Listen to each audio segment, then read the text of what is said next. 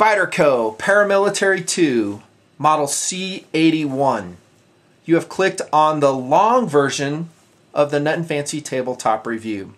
That's right, I'm going to have two separate review videos on this same knife, kind of as an experiment. This is a long version, kind of recreational. I'm going to take my time. We're going to talk about some other blades. We're going to thumb through the catalog, and eventually I will get around to doing a very thorough review on the Spyderco Para Military2. Spydie fans, I think you will like this version the most. Maybe not. Maybe you'll hate it. Don't know. As an experiment, I'm also going to do the review in a very short format, right to the point, the basics, my opinions on the blade. I'm curious to see which video gets the most views. Can't promise I'll ever do this again, by the way. But, you know, if the short version gets all the views, maybe I will. It's so much easier for me to do a short version, a 10-minute review or so on a knife. I can kick those out. But on knives I really love, like the Spydie Para Military2, I like talking about them. We're going to talk about the steel. We're going to talk about improvements made to the second version, or I should say the Para Military2, and other stuff. Okay, so if you're in a hurry, upper right has been showing you the annotation for the short Nutnfancy tabletop review on the C81. Click that if you just want the, you know, bare bones opinions and specifications, and I don't know. Okay, here we go. So that's kind of a behind the scenes of how these videos are getting put together. I'm going to also give a quick intro to the short version as well. Getting going, quiet on the set. This is the official start of the long version of the Nutnfancy C81 review. Here we go. That is a rockin' catalog. I guess officially called a product guide. I call them catalogs. 2011 version from Spyderco. I do have the 12 version right here. It's much smaller. I guess it pollutes less. That's good. But it's not full size. There's going to be a reason why I like it full size. I'll show you here in a second. What a great catalog this was, though. Oh, man. Awesome presentation. The photographs were just phenomenal. And it kind of takes us down a trip in memory lane here in the Nutnfancy project, doesn't it? Of the many Spyderco blades that I've reviewed over the years, probably selling the company thousands and thousands of knives. And I'm a huge Spyderco fan. They just do so many things right. Is this where I want to start? Yeah, that'll be a good place. I don't love every Spyderco blade. I mean, for instance, here we go, the Bushcraft. You'll probably never see a review on that knife here in TNP because it doesn't move me. It doesn't, I don't know, excite me. Price is too high for me. It's a very specific POU that design is made for. We talked about it shot with Mr. Sal Glesser himself, I think in 2011. So I don't know, just doesn't do it. But this one did. Temperance 2, love that knife. Big old slab of VG10 steel. Sal explained to us why it's costs what it does cost. It's an expensive blade. VG10 in that size is just expensive. Have never reviewed that one. I might someday. I love it. I should say I like it. I don't love it. I like its bigger version, the Fred Perrin, which if you've seen some run and gun videos, I run that a lot on my LBE. It is a go-to-war blade for me.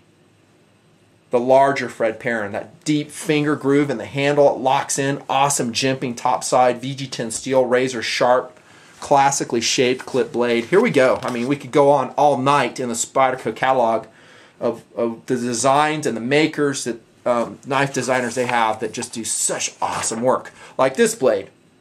And by the way, this was a very difficult review for me to do, the Warrior knife by Spyderco, because it has so many players involved in the story, and for me to get it all right, it took an incredible amount of research and making sure I was getting the details right. I still wasn't ultimately super stoked on my review on that knife. I was like, it just didn't flow the way I wanted. That's from a production standpoint. The details are right. My likability scale rocks on that knife because the knife rocks. The blackened version was new for 11. Love that knife. Awesome fighting knife. It is an interpretation of the classic Warrior design. Previously reviewed. Hate those. You'll never see a review on it. Very lukewarm on this one. Jump knife. I hate the serrations Spyderco does. Always have. I've said that since 08. Nothing's changed. Still hate them. Way too coarse. Kershaw serrations, at least those real shallow ones they do, are awesome. I don't like hawkbill blades, dude. Generally, maybe I'll change, but I haven't changed in the last 4 years, so you're not going to see a review on that. Salt knives rock though. The H1 steel I've had such great experience with. I've reviewed one, and sooner or later I'm going to review more of their classic Salt and Pacific blades. Great dive knives, by the way. They're kind of like the old school Endura, no steel liners in them.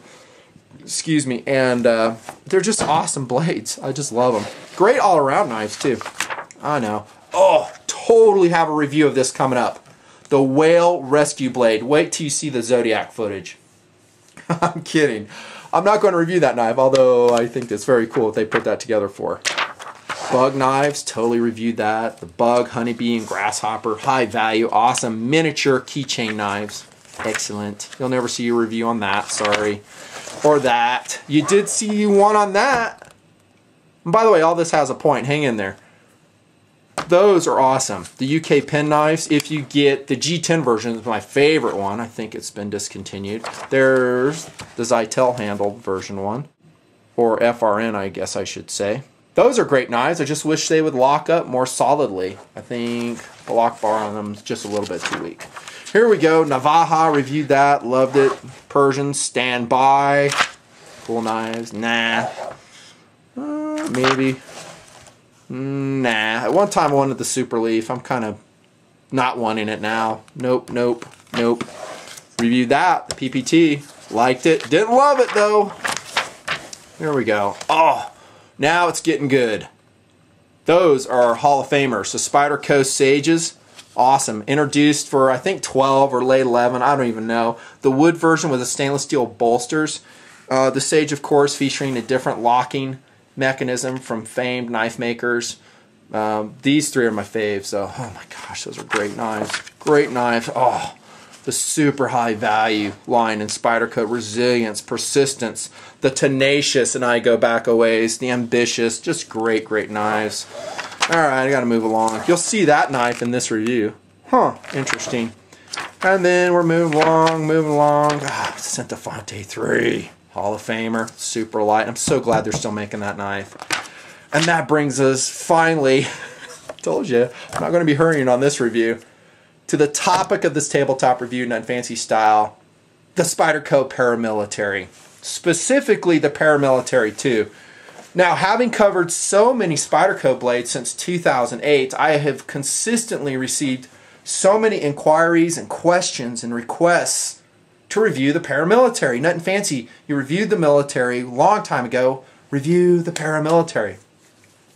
Well, here's how it played out for me. The original Para Military just did not connect to me as a knife user. Now, a lot of you Spydie fans out there loved it from the get-go. You loved everything about it. I understand that. Having ran my military in light use, I have to admit, not heavy use, but light use, I didn't like the tip-down carry. Cool knife, but for that reason, when I handled the original Para Military, didn't connect. I mean, I didn't say, oh, I'm never going to review that knife. I didn't go out of my way to secure one. Fast forward to actually slow forward, I should say, to 2011, and when I saw the Para Military2 came out, I did my research on it and what the improvements were made. Larger blade, finger choils were changed, has a longer handle, all this stuff I'm going to tell you in detail now. It's a different knife for me. Okay, I am definitely interested, and here's the other versions of it too. This is again the 2011 catalog. The C81 is a huge, huge win for Spyderco. All the redesign that they did on it, many of the changes are things that honestly since 2008 I've been advocating in all my knife reviews to make it lighter, to make more versatility to how we carry it as a user, blah, blah, blah. Let's get on with the meat and potatoes of this review. I got two versions to show you, and the reason I wanted this full-size catalog, by the way, is because of this. Awesome! Full-size pictures in a catalog. How hard does that rock? Oh, man. And we got this one, too. The GCM, is that 0? I guess GCMO BK. My two favorite versions, of course. No Spydie serration to dick up the designs. Love these blades. Love them. Let's kick it. Nutnfancy style, old school, I'm not going to hurry philosophy of use. I shouldn't say I'm not going to hurry. I mean, we're going to talk about stuff with a purpose. I'm not going to spend a ton of time on POU though, because I have in other videos. The way they have changed the Spyderco Para Military2, I'm talking about Eric and Sal and team, is it makes it an awesome tactical folding knife. I'm talking a defensive blade. If you need to defend your life with it, you can. And what really makes it excel in that is the amount of blade, the amount of cutting performance for the very small weight you're carrying. This version, Para Military2, weighs only 3.8 ounces.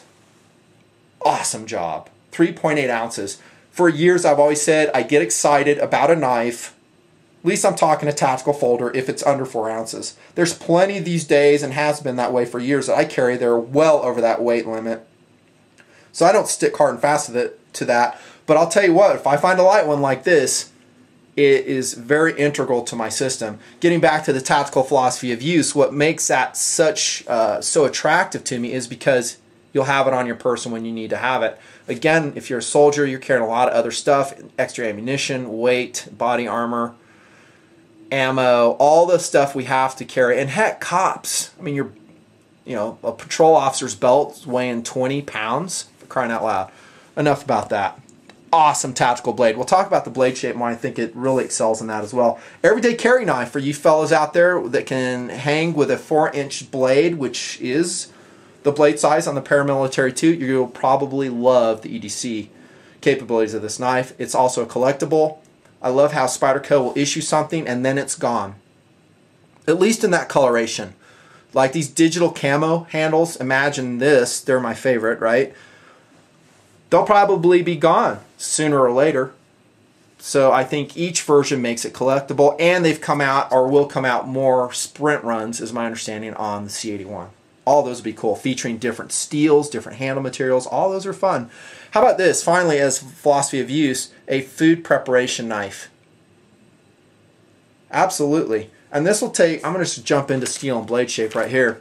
Specifically blade shape. Full flat ground, baby. Oh man, I love that. FFG. Grays nicely too. The CPM S30V. We'll talk about that here in a sec. It's got the logo from Eric and Sal on there. I think Eric was pivotal in the redesign of the Para Military2. The blade is just excellent. Let's get back to that EDC philosophy of use. Look at the tip. Now some guys will hate it because it is a delicate tip, and I'm not going to say it isn't. You can break it off if you abuse it. You drop it, you're going to bust the tip off your Para Military2. The upside to that is you have a pocket surgeon capability, like I've said in other knife reviews. It is amazing in its penetration capabilities. It's got great belly. It's just a beautiful knife shape. Okay, and let's talk about the steel. CPM, not regular S30V. Now I've talked about the CPM process in a lot of other reviews, but since this one is so, I don't know, foundational, which I will think it will be to my reviews on Spyderco, I'm going to spend a little more time on this steel and why perhaps it merits your attention, and then my overall take on if it really is a huge improvement over any other number of steels, OS 8 and 154. If we were to bake a cake and throw the ingredients in there, I'm going to give you kind of a layman's example on how I perceive CPM S30V and its advantages, or any CPM administered steel for that matter. Let's say we threw the eggs in, we threw the oil in, we threw the cake mix in, and any other ingredients we needed, and yet when we mixed them we only did like 2 wire whips and then we threw it in the oven and we baked it. How homogeneous would the ingredients be, and would that be an awesome cake to eat? Now this is a kind of a far-fetched example because that's not what happens to a regular steel when it's smelted or melted into the ingot process.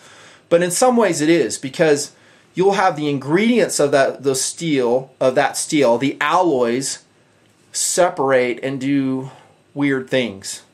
Things that a knife maker and perhaps you as a knife user don't want to happen.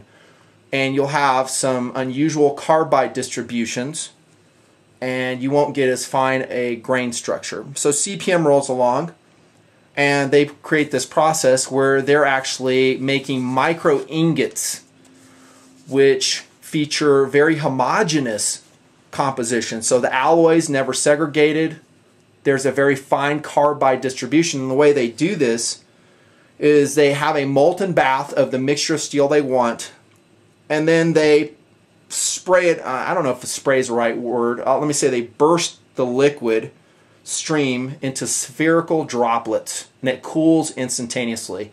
And those spheres, I hope this isn't boring you guys, but steel guys, you're going to love this discussion. The spherical droplets will be very homogeneous as far as the cake mix goes. So they never were given the opportunity to have those unusual carbide formations form or the segregation to occur.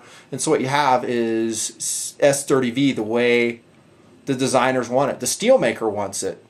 And then with that, they'll go through a process making compacts, they're called, through a hot isostatically pressed temperatures in steel containers. It basically forms ingots.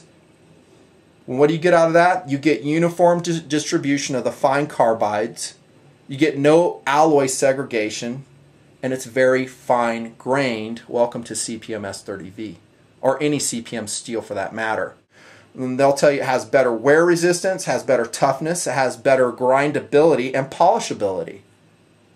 And those last, usually for the user, they won't care about. For the maker, they will. Because for a maker to grind these blades, they have to have machines that do it, and machines wear out. When machines wear out, it costs money to replace the grinding heads or the grinding or cutting wheels, and they want to keep their costs down. It is a selling point. The whole process and the whole thing I just described in detail is a selling point. And people want to sell knives. They want to make them cool and attractive to us, the end users. But I think specifically speaking, from what I have seen so far, and I'm always subject to change, maybe not that big of a difference. The Paramilitary2 features that steel. I'll tell you this, if for the same price, I'll take this one hands down. Okay, hands down. I mean, if it's a 5%, a 10%, a 20% increase in the fine grain structure of the steel, I'm game. Okay, so there you go. Long discussion on the steel. Welcome to Knife Television Nutnfancy Style. Boom! This one features DLC, diamond-like carbon. Pretty tough. I didn't do any hard cutting with it. Sorry, I'm not going to thrash it. Not going to do it. I like that from some other blades that I've tested with DLC coating on them. Just excellent. Good rust resistance. The CPM S30V steel that I've talked about so much. It is a great steel. And I'll tell you, these come wicked sharp out of box. Both of these feature just phenomenal edges. Let's look at the grinds real quick. Sometimes manufacturers hurry on this and they screw it up. Satin finish version, looking at the relief edge, just about perfection if you were to ask me. Here's the other side. No asymmetrical qualities that I can really see. Maybe some slight ones, but that's okay. And the black version's no different. Just a beautiful blade, man. Beautiful blade. Moving on. What? Finally? 20 minutes into it, finally moving on. Speed. Outstanding. One of the upgrades, I guess I can get rid of this catalog now. One of the upgrades on this Paramilitary2 is a new bushing system. And I think this really is a manufacturer advantage because it self-adjusts. It doesn't require any hand fitting. It extends slightly, my understanding, hope I'm not wrong on this, the bushing inside the blade pivot extends slightly past the width of the blade. And then it locks, as you can see, with 2 screws on each side. Okay, and if we look inside, we can probably see some phosphor bronze bushings in there. Let me tell you this, it is phenomenal. Whatever it is, the new bushing system, whatever, it is just wicked slick and fast. Okay, watch this. This is the one I've used mostly, and I've carried EDC style for months now.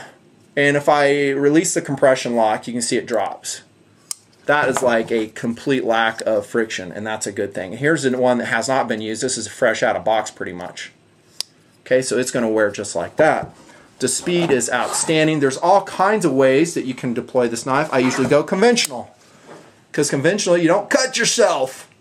You don't jack it up. And more importantly, you do it that way, or can do it that way, with every other knife you use. If you have a different way of deploying your Paramilitary2, maybe you want to pop your compression lock and just deploy it that way. That works too, but whoa, what do you know? Maybe it doesn't work so well because I didn't have it lock all the way. You'd have to practice it. But for those of us who have all kinds of different knives, I kind of stick to one deployment method. Training issue. You can also shake it out from the handle. I'll do it off camera. Man, that's a nice snap. Rocks that way. It just comes out wicked fast. The speed is just, it's perfection. It couldn't be any better. 14mm deployment hole, by the way. And I think that's larger than the original paramilitary. Jumping ahead to ergonomics, look at the jimping. Perfection, dudes. That's all I can say. It's perfection. Big old thumb ramp on that blade. You got a forward finger choil with outstanding jimping on that side too. Perfection. You can lock this blade in so tight. Ultimate control, paramilitary. Yes, it's everything you guys have said it is. I am totally, totally on board. Love it, love it, love it. The speed I'm talking about. Lockup and strength. Okay, compression lock. It's a proprietary lock with Spyderco. And honestly, I don't have a massive amount of experience with it. But first off, look at that huge stop pin in there. That pretty much rocks, don't you think? But watch how the compression lock will engage. So we're going to rotate the blade tang back to the stop pin, and there's a little shelf on the bottom of the tang, and the compression lock will go into that detent and lock it. So it's pinched between that massive stop pin and the compression lock. And one thing Spyderco touts, and I don't think they're often doing this, is the safety of it, because you don't have to put your finger like we do with a standard liner lock in the way of the blade to close it. In fact, just like I've been showing and demonstrating, you can close it just like that. I think the compression lock, from what I know about it now, is excellent. Is it as good as some other competing locks like the Triad from Cold Steel? I don't know. And I'm not ever going to thump on these knives hard enough to know. Not a more expensive blade like that. That's just not something I want to do. The lockup, perfection. Both of these knives and every other paramilitary 2 I've looked at, no up and down, no side to side plate. If there is a little bit of side to side, like I said a bazillion times, you might be able to dial it out. Let's look at blade centering before I forget. Oh, look at that. Does it come any better? That might be an outgrowth, by the way, of that new bushing system on the paramilitary 2. I think some manufacturers and some designs really have a hard time getting blade centering right. Handle retention. Perfect. Now I'm going to try to shake this out on camera. There we go. The detent and the retention is just phenomenal. One thing you're going to have to get used to of that compression lock is it is different. So several times with the paramilitary 2, I'm coming down here because of my habit pattern. I'm like, oh yeah, compression lock, it's topside. And I do note when I deploy it conventionally fast, I'll get a little pop on my index finger. I snap my blades out pretty hard though. I think the strength on that lock, from what I know, awesome. Let's talk about handle and handle material. Some changes were made on this version over the paramilitary. And they're all for the good. For one, and this is another reason I wasn't so much digging, I don't know, the original paramilitary, is they got rid of this big bulbous hump back here on the handle, and if I'm correct, they lengthened the handle on the paramilitary too. For me, I wear a large glove size. It makes it a much more comfortable knife. Much more comfortable. I don't have a bump. I have a slight one, but I can deal with that. And I generally have enough real estate where I'm comfortable with a knife. Forward grip. If I come into reverse grip, which honestly I rarely do, unless that watermelon is seriously giving me some attitude, just kidding, then yeah, I'll do it. They also upgraded to a different screw, and I think earlier paramilitary 2s had a different screw in the handle. These are flat, harder gripping, pretty much flush mounted screws now for that G10 material. Look at the milling of that liner. Let's see if I can see it. What light do I have with me? Oh yeah, 4/7, AA squared. Okay, this is another reason why the weight is so phenomenal. You can see it in there. Huge milled out section of the steel liners. They did about as much as they could get away with, and I don't know if you're seeing it here. There's another one right back here. So not drilled, but milled. As much metal taken out as possible. Again, this is something I've been harping on for years in my knife reviews. Manufacturers, please lighten your knife up. We see it in the paramilitary too. That, along with the sharp jimping, so many other things. I mean, it's just phenomenal. Look at the G10 on this. How cool that looks. The Digicam, is that just sick? And I would say this is approaching high traction G10. High traction. Really high traction will be found in several of the cold steel models. Large lanyard hole. That's an improvement with the Paramilitary2. So you can weave through your 550 cord without hollowing it out and all that stuff. Now the clip is positionable to all four corners. Finally. And then they pushed it out further towards the handle. So it would carry deeper. Another thing I've been harping on in my knife reviews here in TNP forever. If you really don't like it, don't fret. You still will have this much knife sticking out of your old pocket. I wish it would actually carry a little bit deeper. And this is a great place to roll in an also awesome Spyderco product, the Mannix 2. 10 out of 10, baby. This knife right here. The translucent blue Spyderco Mannix 2. Oh my gosh. Another Eric knife. And man, is it a home run. Beautiful knife, and I'm showing it to you now for one reason. This is my favorite clip that Spyderco makes. I'm going official with it. The high tension wire clip, and this one carries deeper in the pocket than the Paramilitary2. That's my only point. And I might as well talk about now the clip. It's a standard hourglass affair. It attaches with 3 screws. It's solid, it's durable, it wears well. This one is polished in this version. I think in the black and satin version, it's going to be polished as well. I'm talking this one right here. There you go. There's your picture. Decent. I just like the wire clips are my favorite ones that they do right now.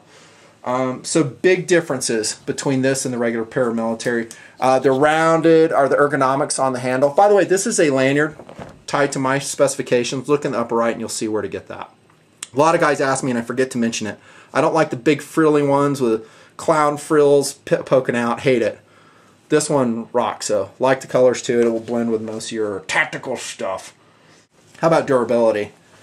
I think the main thing you're going to have to watch out about is the delicate tip. If you're good with that and you take care of this knife, the durability should be phenomenal. I don't really see any issues at all with it.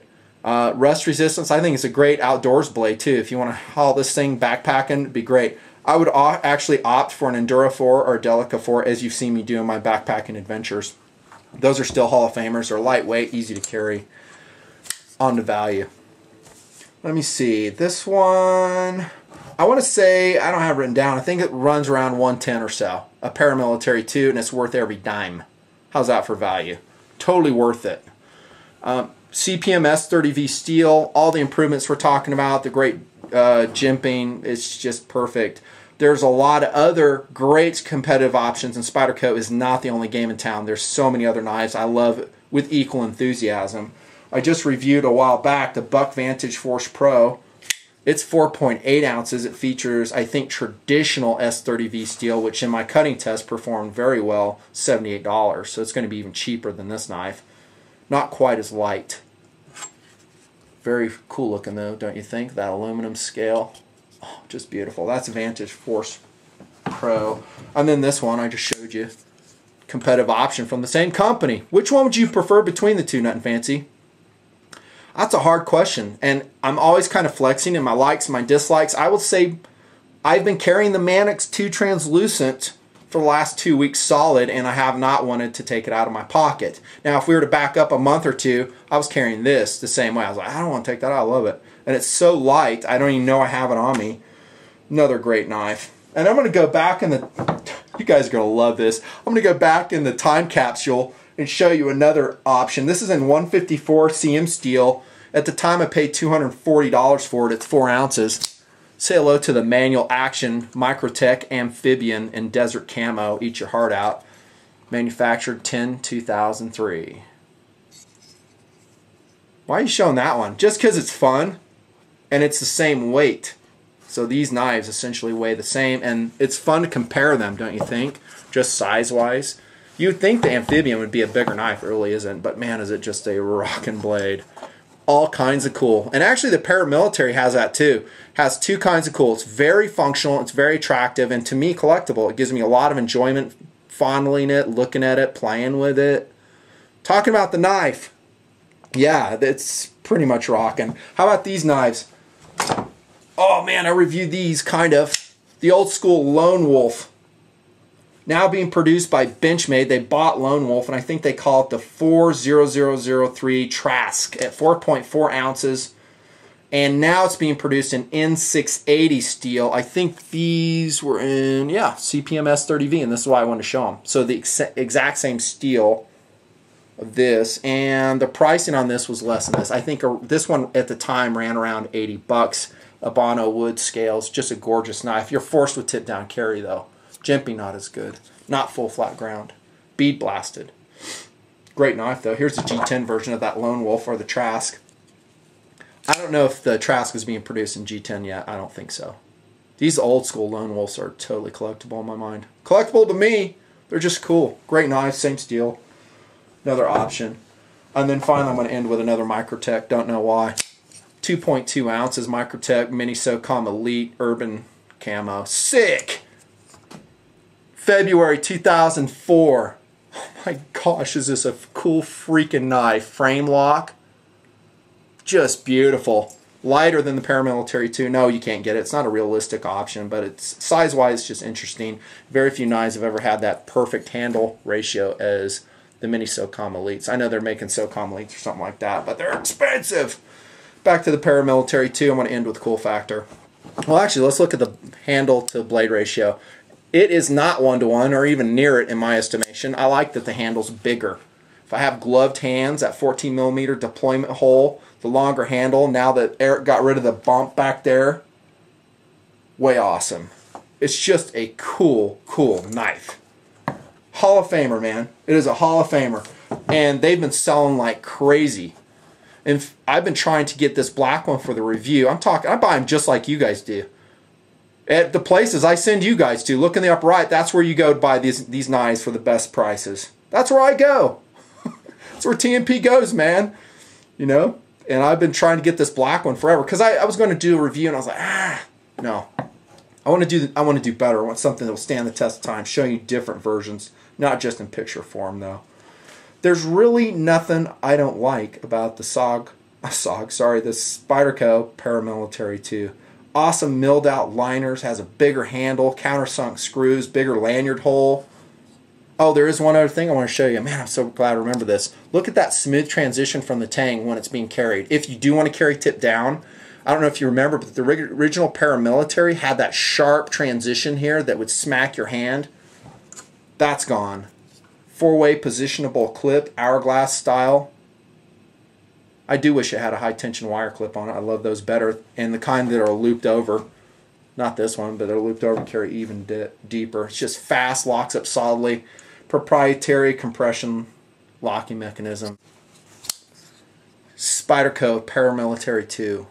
10 out of 10. Nutnfancy.